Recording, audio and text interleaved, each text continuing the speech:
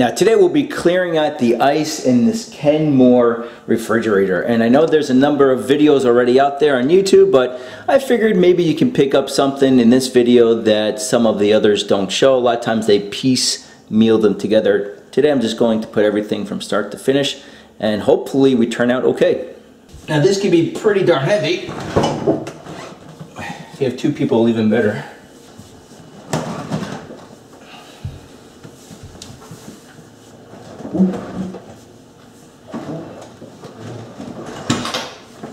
So we finally have this removed, and as you can see we have a bottom panel, 7 it looks like Phillips size screws, and then we'll back this off. Also make sure that you unplug it. Here we go. Alright.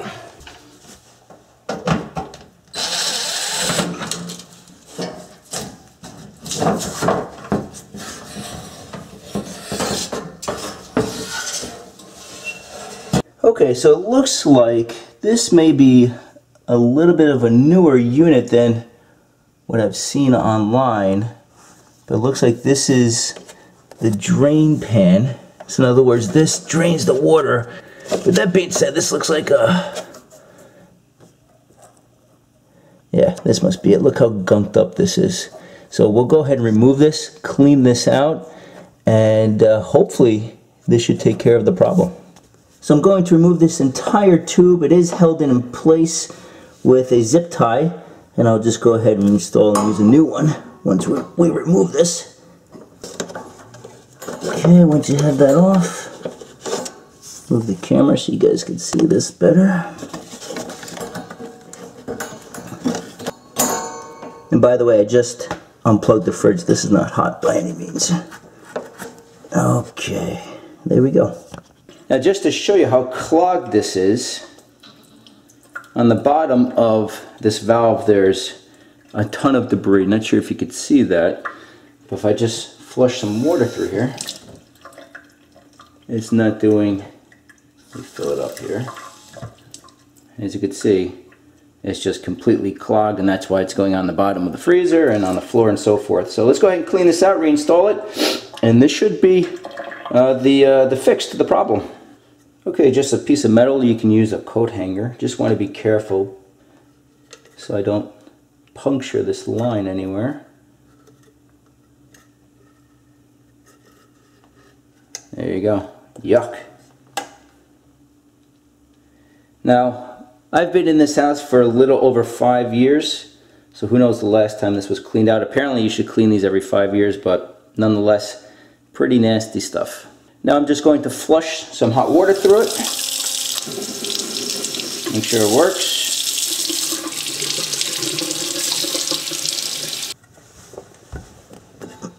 Okay, this just slips up in here. This goes in here. And then we'll just throw a zip tie around it.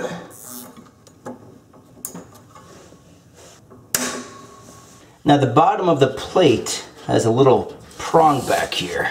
So you just want to make sure that this backing fits behind this lip. Get that out of the way. Okay. So if you try to pull on the bottom, it doesn't go anywhere.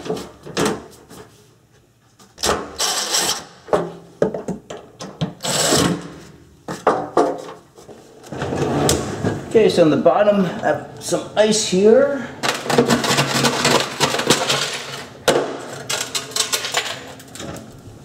Now the bottom tray, I just lifted out and removed. Okay, I didn't unbolt anything. Just it's a big plastic tray. Just remove it, and then the bottom here, right here, there's a little tab. As you can see, this pops right out. Okay, so right here, you just move up, and this is ready to come out. Oh, there we go. That one goes down. So on my left, this goes down. On my right, it went up.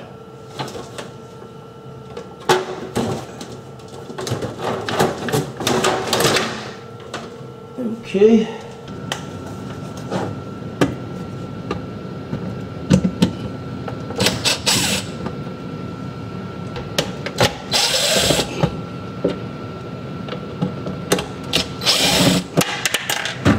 So So now I need to remove this back cover. On the bottom there's some ice I want to clean up because typically there's a drain tube somewhere or a drain hole.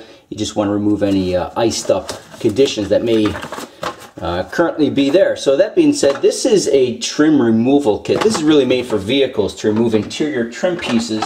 But the point here is you need a tool, something like that has a 90 degree angle, as you see here. Just trying to see where I'm going to grab this from. This should be okay. So what you're going to do, essentially, see how I can get the tool behind there and pull. And that's it.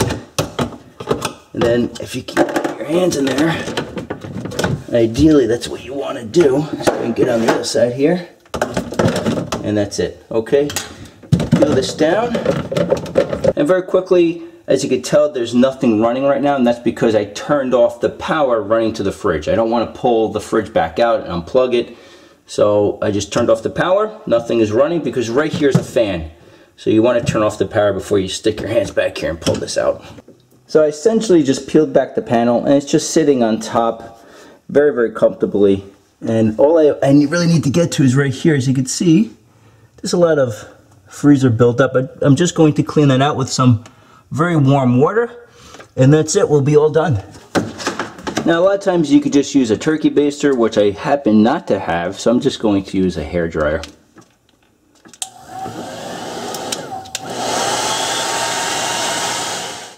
And then once you're done, the best you can, now this is pretty strong, this plastic, just press it back in place and you'll be in good shape. So that's what it takes to clean one of these drain plugs. As you can see, really not too bad. The hardest part for me was just pulling out this fridge. The thing weighs quite a bit, but start to finish maybe an hour, so it wasn't too bad. Any questions, comments, please leave it below. Thank you for watching. We'll see you next time.